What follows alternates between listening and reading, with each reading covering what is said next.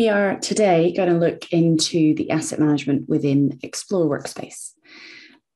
So within Tenable.io, if you pop into the menu, we pop into Explore and into Assets.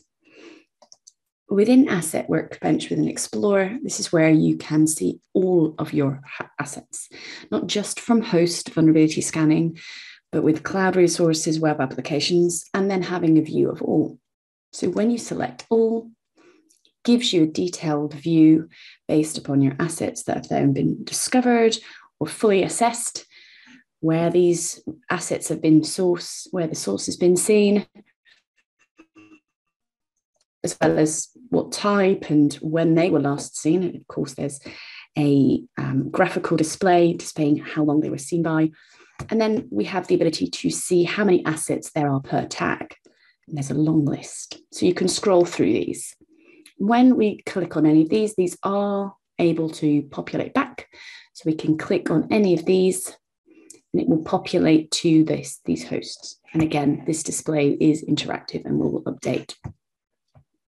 What we're going to do is look at the host vulnerabilities to start with. So this would be classed as your normal VM vulnerability-based scans. As you can see, the filtering has changed. You've got this filter control option. It will allow you to adjust whether you want to see just licensed ones, whether we want to look for web applications, but we're going to look at the web. We're going to then look at the hosts so we can select what source that we want to be looking at.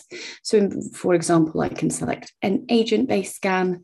When it was seen, I'm going to say, I want to see within the last 60 days, and I'm not interested in creating of those, and I can click apply.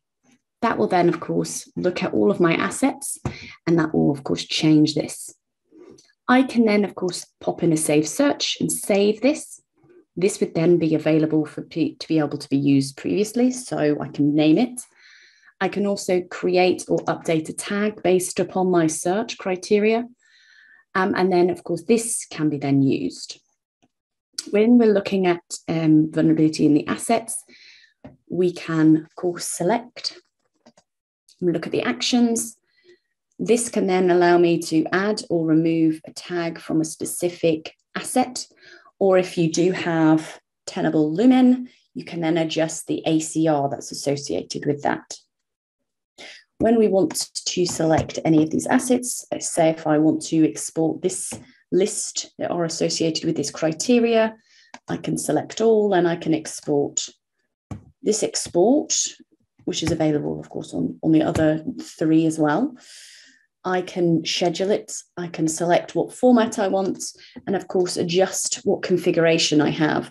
So this is the fields that will be available in my export. So again, lots and lots of different things that I might be interested in.